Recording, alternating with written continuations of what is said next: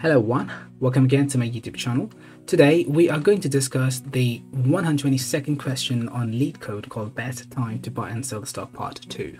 This is very similar to Part 1 question, but you're here anyway, so we'll talk about that. I'll leave the link to that Part 1 video in the description and in the I button.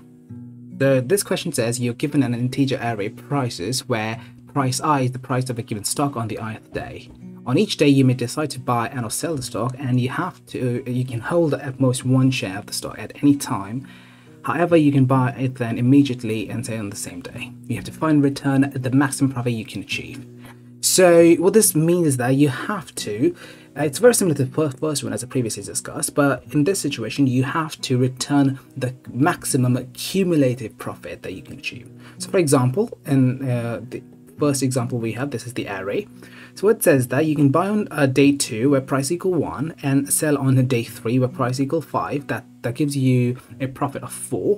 Then again, after you've done that, on day 4 you can buy 3 and you can sell on day 5 where the stock value is 6, making a profit of 6 minus 3 equals 3. So total profit will be equal to 4 plus 3, 7. Another example could be 1, 2, 3, 4, 5. So you can buy on day 1 and sell on day 5 to make a maximum profit of 4. So how I would do this would be, I will buy on day 1 and sell on day 2. It's a greedy approach.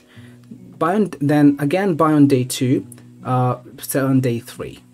Greedy approach. So you are making cumulative sum over here. Still the situation will be exact same. So the difference between 2 minus 1 is 1. Difference between 3 minus 2 is equal to 1 again. 4 minus 3, 1 again. 5 minus 4 again. So total sum will be again equal to 4. Right? Third condition could be that you have the array in a non-ascending ordered fashion. In that case, though, you would not make any profit. So you'll have to return the value of profit being equal to 0 because you've made no profit there. So how we would achieve this, the solution is what we're going to look at, right? So let's say you have something like this over here. Okay, so initially I would say your profit's value should be equal to 0. The reason being, if you have the array in a non-ascending ordered fashion, then you would make no profit. So you can ultimately at the very end, you can return the profit that is equal to 0. But let's say you have an array, something like this thing. So I will have 2 pointers over here, something like this thing, and over here. So I'll call this as the left pointer, and I will call this as the right pointer. Right? So then I will have to have a variable that will store the current profit. So the current profit in this situation is negative. So we don't want this. So if this is equal to negative, what I'm going to do is that I'm going to carefully update it. So what I'm going to do is I'm going to increment both the pointers by 1. Right? So right will come over here and left will come over here. Right, fair enough. Again I will store look at the current profit. Current profit is equal to the value of the right pointer minus the value of the left pointer. That is 5 minus 1, that is 4. Now if it is positive, if the current profit is greater than, let's say 0, or it's positive, then in that situation I will increment the profit by that current profit. So I will say profit is equal to 0 plus 4 in this situation. Alright, then I'll continue again. I will move the right pointers and left pointers to the right by 1. Something like this thing. Look at the current profit again. 3 minus 5. The value is negative 2. Since it's negative, I will not add the value to the profit variable. Right? Again, move the pointers to the right. Something like this. Look at the value of the right pointer minus the value of the left pointer. That's 6 minus 3, 3. I will add this value to the profit over here. So I will say 3 as such. I will continue updating my right pointer, something like this thing, and look at the left pointer, something like this. So I will continue the entire process until your right pointer reaches the end of the array. So the current profit in this situation is -2, 4 minus 6, -2. I will not add it. That's it. Whatever the value is remaining, right? Whatever the value you're left with at the end, I will simply return the profit that you have. So I would say toward the end, return me the profit. So in this situation, I have the profit is equal to 7. So I hope this made sense to you. Let's try to code this in Python, shall we? So I will say, yeah. So I will look at this. I will say, I will create a left pointer, excuse me, create a left pointer that says is equal to 0 and a right pointer that says to 1, and I will initialize the profit to 0, and I will continue the entire traversal of the array till my right pointer is less than the length of the prices in the list, right?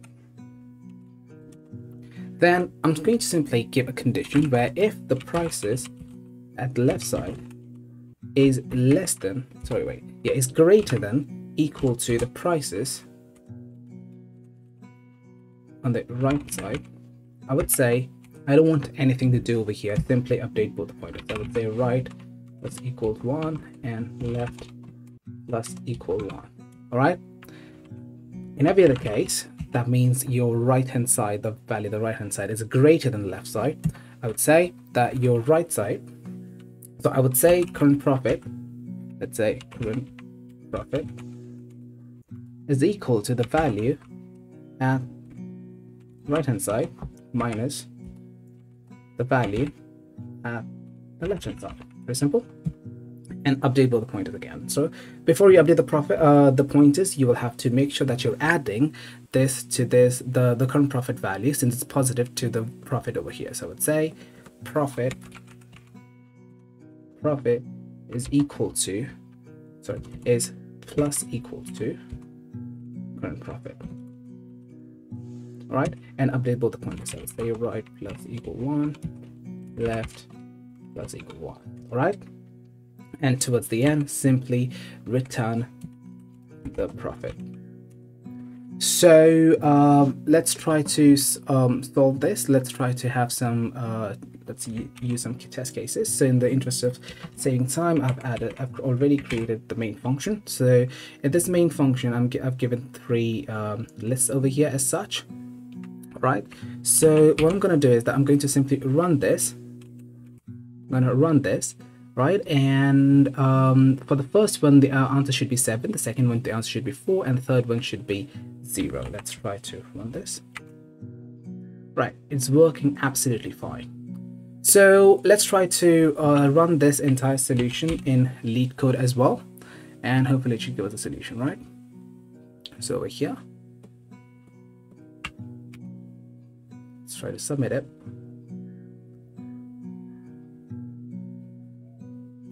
Awesome. So it has successfully submitted. So this is how you would do it, and it's a very efficient way of solving this problem. Should you have any questions or concern, please be sure to comment on this video, and I'll see you in the next one. Till next time, cheers folks.